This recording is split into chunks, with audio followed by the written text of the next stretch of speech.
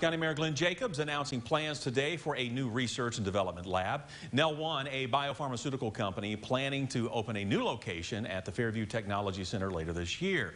Now, the company on a mission to use a protein to help the human body regenerate tissue. This to potentially regulate inflammation and damage caused by disease and viruses such as COVID-19. And I've long thought that innovation is what's driving the global economy.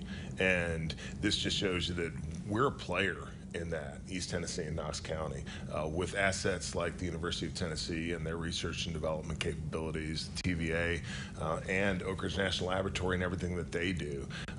This is one of those instances where we get to see all those things come to fruition with a high-tech, innovative company choosing to locate here in Knox County.